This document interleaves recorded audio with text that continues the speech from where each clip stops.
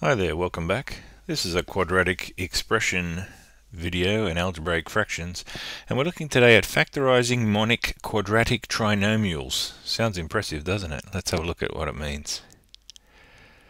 Okay, factorizing monic quadratic trinomials. Now an expression, an algebraic expression, is often in the form of ax squared plus bx plus c. There's some number in front of an x squared, there's another number in front of an x usually, and then there's another number on its own. Now when it's in that form, we call it a quadratic trinomial. We call it a trinomial because there's three terms in the original here, and we are going to factorize it into two sets of brackets, and there's going to be four terms altogether in those brackets, so that's where we get the quad bit, quad meaning four. So that's where we get the names. Sounds a bit strange, but an example of a quadratic trinomial is this: x squared, which if you think about it, has an invisible 1 in front of it. So we've got a number in front of an x squared, we've got a 7 in front of an x, and we've got a number on its own. So that's a typical quadratic trinomial. We've got an x squared, we've got an x, and then we've got a normal number. Okay, now what we do is we label the different numbers using little letters just to see where we're going here, to give us a bit of a reference point. So the a in this particular example underneath it is a 1, as we saw. We call the number 7 in the b position, and we'd say c equals 10 here, just to give us a bit of an idea, because there's a bit of a system we use for factorizing these monic quadratic trinomials. A equals 1 in this case, b equals 7, and c equals 10. And what we'll find is, well, when that front number is a 1, that's where we get the monic, mono meaning 1, monorail, one rail. So when a, that front number, is a 1, we call the expression a monic quadratic trinomial. Okay, now if we want to factorize this, what we'll do is we'll turn that into brackets that I mentioned before. We'll have x's in the front of each bracket, and we're looking to fill up the brackets in these spaces here with particular numbers depending on the clues that we get from the actual original expression. Let's have a look. We look for two numbers to complete the brackets, to go in the first bracket and the second bracket. Now there's clues from the actual original expression. Let's have a look. The two numbers we look for to fill in the brackets there when we're factorizing these things, the two numbers will multiply together to give that c number at the end, the number that's on its own. So the two numbers will have a product of that c number, and they'll also add up to give that number in front of the x. So they'll have a sum of that b number. I'll show you in an example and we'll understand from that. So we'll say the product of the two numbers that go in the brackets when we factorize this is c, and the sum is b. That'll be the basis of our system here. Okay, so we'll keep that in mind down the bottom there. Let's have a look at an example. Let's factorize that x squared plus 7x plus 10 that we used as the example. We're going to look to fill in those brackets there.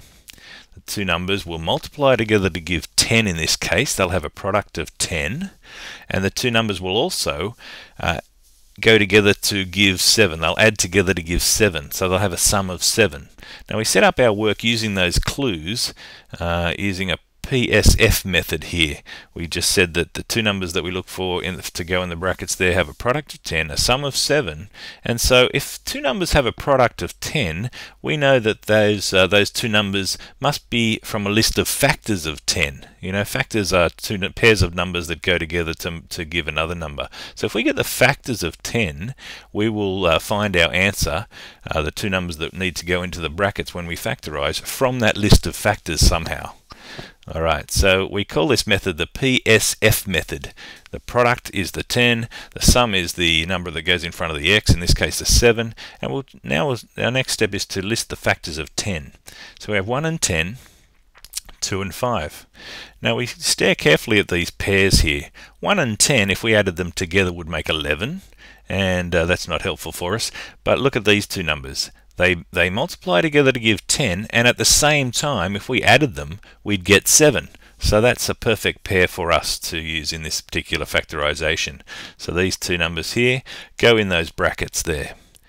So we've chosen those two numbers from the list of factors of 10 in this case, and we've been attracted by a pair that also adds together to give 7. Now we can always check our answers here. When we factorize, we can always go backwards and reverse our method here and expand. If we expand our brackets here, we should get back to x squared plus 7x plus 10 if we've got the right factors here.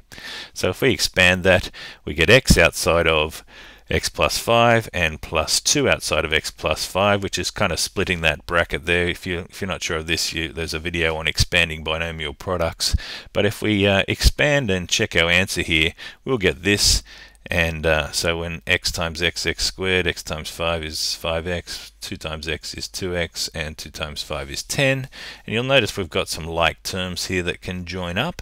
So when we join those two up, I think we're on track here. We get x squared plus 10x, sorry, plus 7x plus 10.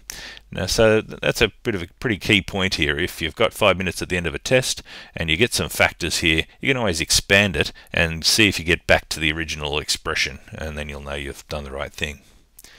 Okay. So quite a process, but let's have a look at another couple of examples. We've got x squared minus 12x plus 32 here. We're looking to fill up the brackets there. The two numbers in this case will have a product of 32, and they'll add together to give minus 12 in this case. Now to add together to give minus 12, we'll know we'll be using at least one minus number here. Okay, we'll have a look at the factors of 32. We've got 1 and 32, 2 and 16, and 4 and 8. So can you see which ones we might use in order to make minus 12 out of it as well? And if you stare at that long enough, now you can have different combinations of pluses and minuses of these pairs of numbers as well if you need to. And we need to make minus 12 when we add these two things together. And we need to have, if we're going to have at least one minus here, when we multiply, we want to get a positive number, a positive 32. So I'm here to tell you that both of these numbers need to be negative in this case. So we'll use minus 4 and minus 8. If you look at those, if you add them together, you get minus 12.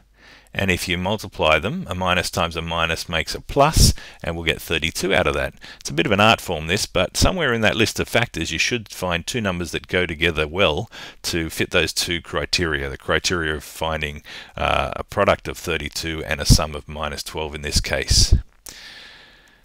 Alright, so we'll fill in that bracket, and as we saw in the previous example, we could expand that, and when we expand it, I'll just do it quickly.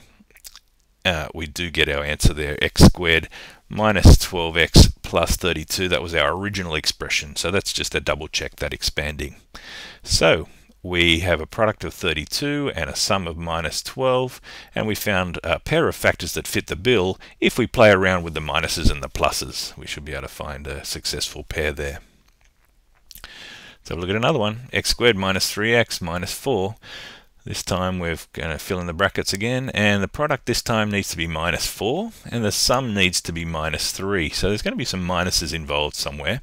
Let's have a list of factors of 4, 1 and 4, and 2 and 2. Now if you have a look at that, 2 and 2 isn't going to add together to give minus 3 no matter what, but an arrangement of 1 and 4 should be able to get there. So if we have, oh well, we've also got, I don't know where that 4 and 8 came from, just ignore that. Okay, let's move on. So if we have a plus 1 and a minus 4 there, they will add together to give minus 3 and multiply together to give minus 4. So I'm pretty confident with those ones. Okay, so we fill in the brackets there. And if we wanted to double check, we'd expand our answer, our factorized answer, and see if we get back to the question, and we do. There we go. So we've got a couple of pairs there. I'm not sure, this snuck in from the last slide. Apologies for that. Just ignore that. We'll move on. Let's have a look at another example. M squared this time, they're not always x's. M squared plus 5m minus 24. We need two numbers that have a product of minus 24 and a sum of 5. You'll get used to this PSF method when you get a bit of practice. We'll list the factors of 24. 1 and 24, 2 and 12, 3 and 8. Now I'm already looking at 3 and 8 because they are 5 apart here. And with the right combination of pluses and minuses, that looks like a good deal. So you do get better and faster at these. 3 and 8, if we get a plus 8 and a minus 3, that will multiply together to give a minus, which we need. And the plus 8 minus 3 on the number line will give us a 5. So somewhere in those list of factors, those pairs, we'll get some numbers that work if we play around with the pluses and minuses. So put that in. If we checked once again, we'll scroll through this quickly. Lo and behold, we do get back to our original expression, so it's a good double check. Alright, there we have it. That's factorising monic trinomials, quadratic trinomials. Quite a process, but get lots of practice at that, and I'm sure you'll get better and better and faster at it. All the best, peterblakemaths.com.